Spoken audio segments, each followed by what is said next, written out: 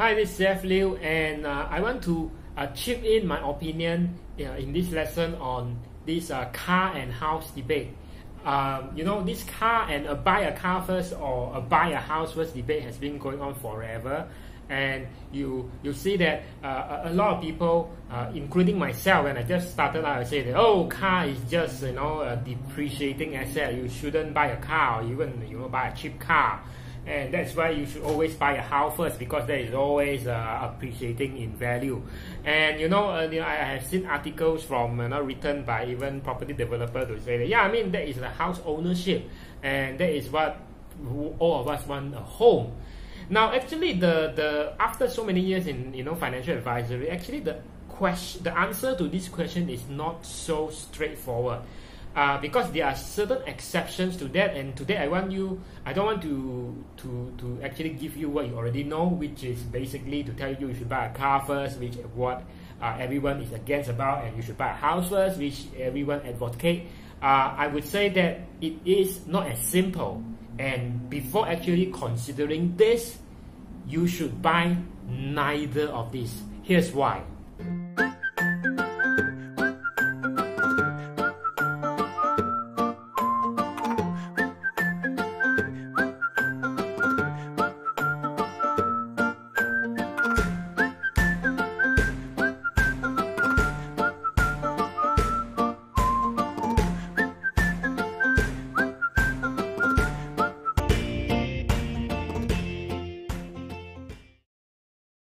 Okay, so the first thing is, why should you buy a car? You should buy a car, provided this is true. The car should generate a good return for you. And let me give you an example. You know that in the insurance agency, they always tell people to say that the moment you kind of make it and you can afford, let's say, a BMW or Mercedes, that is why you should buy a car. Why is that? It's because they say that if you buy a nice car, when you go and see your clients, then there's a certain status. There's certain status that represent by having a car that costs you 100, 200, or even 300,000. So, which that makes sense. And in the early days, a lot of people, even myself included, to say that this is stupid. I mean, you should insurance agent buy a car. But that is actually not a prudent financial management. But what a lot of people don't realize it. Maybe this insurance agent or whatnot, they operate in a market where they can only do business when they drive a nice car. So business, will generate income, and for them, buying that car, you get them more business. So in that sense, there's more return of investment over there. So the car is, yes, it's a depreciating asset from accounting standpoint. Sorry, accountants. But from a business standpoint, it might make sense. Now, it does not make sense if by driving a nice car, it doesn't get you any significantly higher or better business. Then that is actually a diminishing return. So if by having a nice car, it generates you more return, or even buying a helicopter or buying a private jet, it actually save you time and generate you more return, why not? I mean, just go and buy a car. Right? And the other thing is, now we're done about talking about the car. I give you an example already. Let's talk about buying a house. Okay? Maybe buy a car. Yes, you should buy a car if there is a return of investment, there's a good ROI out of that. How about buying a house? Now, you see that house is something that, as Asian, as someone who are Asian, Chinese, Malay, Indian, whatever.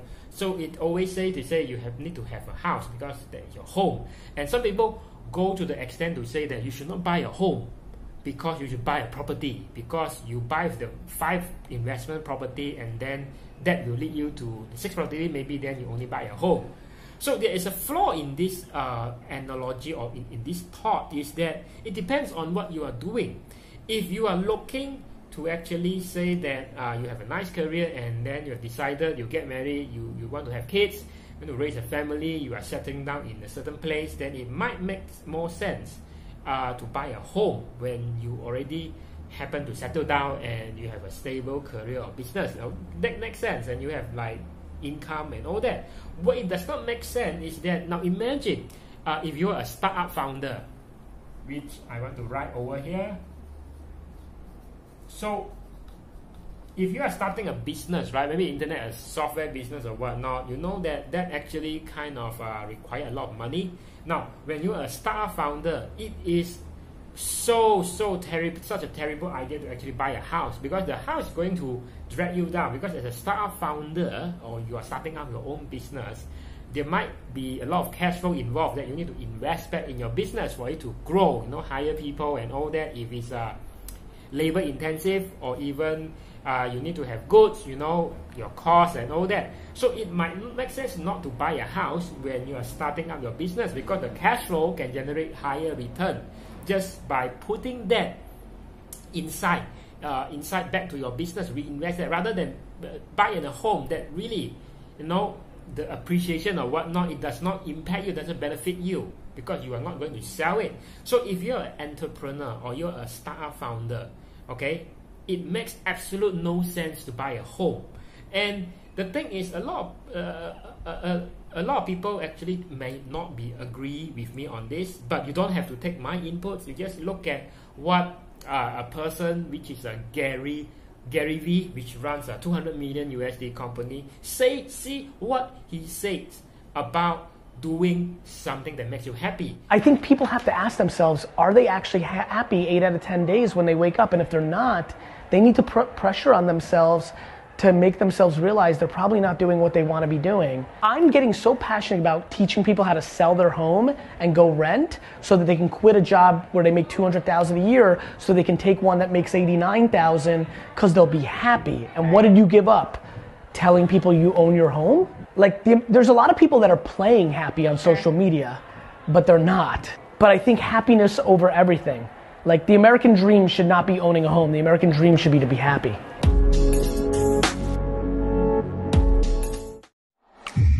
Obviously, you need to pay bills, but you're no longer happy. What do you?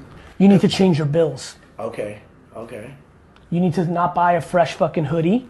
You may need to move into a shittier apartment. You know, if you're not happy but you got bills, why don't you look at your bills? You need to go financially backwards, or optically backwards, or your flex game's got to go backwards so that your happiness goes 3 steps forward. Maybe that Lexus that you have, maybe you trade it back in and get a fucking shitty Toyota.